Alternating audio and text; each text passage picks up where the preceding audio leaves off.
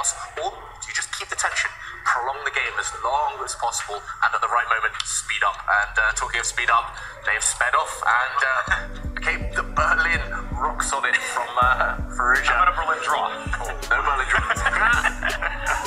I assume he's going to say anti-Berlin, but no, okay, he castles, and what is he going to go for at the endgame? No, he goes for rook e1. Solid stuff. I'm surprised, I've got to say, Daniel.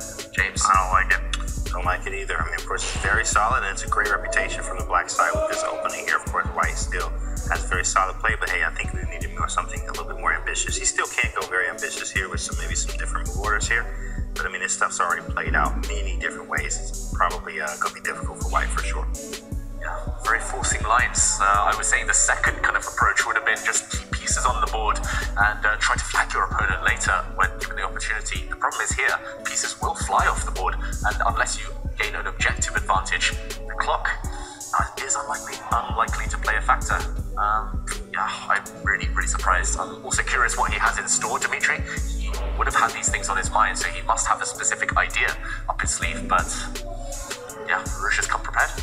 Alireza Firouzja with a very smart choice in the opening, going for the Berlin, and now Dmitrij has to try to keep all the pieces on the board, keep the critical decisions for when Alireza's clock is really down on the minutes. Bishop c5 played, looking for activity along that diagonal, some threats, some tactical ideas there. Bishop f2 in the air, you want to pick up that pawn. Once the king comes to f2, you can give it check on f6, win that rook. Well, Dmitrij, of course, spots it, blocks it with the move bishop e3. But this is going to be difficult to try to get something with white out of the opening. Yeah. Simple as that. It's difficult. An agreement here. We all agree. Black's main move, I've had this position actually myself. Okay, I was going to say Black's main move was actually to push the d-pawn forward, attack that white rook in the center. But Firouzja's still very solid. And okay, now he's just going to bring his black knight out, bring the black bishop out, and unless Dmitrij can make use of his small space advantage, we'll see an equal position. Yeah. This one's still life left though. Yeah, there's some life left, but I mean, I do find that black's just always finding these.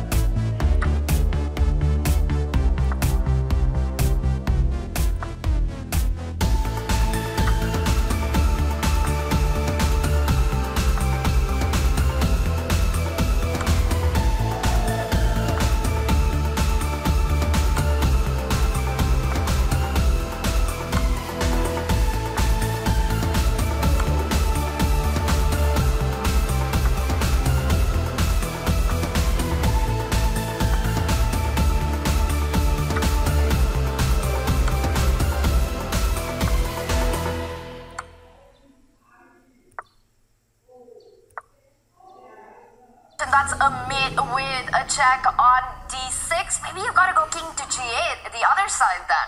Whatever he does, he has to do it now. It's under a minute and you have no increment. 50 seconds. At this point with the clock, even if he survives this mating attack, Big deal. yeah, Right. Now it's over now. Even if you had 10 minutes on the clock, it's hard to survive this game. Now, we've actually said this several times today. Queen and knight versus queen and bishop attacking combo. If you get the attack on the front foot with the queen and knight, the opponent's pieces can't fight back, and this has got to be made, surely. Queen d6, you go in. You've got to go king g8. King d8 is a mate in one. Right. Oh, you're running for the hills here. And then you go queen d8, queen f8. How do you say? Something has to Oh run. my gosh. Even queen g7 is winning. You can just take the f pawn and promote. It doesn't even matter what you do. As long as you don't allow perpetual, like g4, queen a2 check would be literally the only way to mess this one up. Kollars, But I'd probably do. Kollars has been so professional. We've got to say he spent his time so wisely. He's still got almost 5 minutes in the bank, and he's investing it now. Just spend 2-3 minutes, calculate your way to victory, and nothing Firouzja can do for 30 seconds. It's just been a disaster for the last few moves, unfortunately. An amazing clock management by Kollars as well, to just keep 4 minutes on the clock, attacking possibilities in a Berlin. Not an easy task at all. He slows down, he's trying to calculate his way. Is there a direct path? Can he go for queen d8, queen f8? He goes queen b8, but I think queen f8. Oh!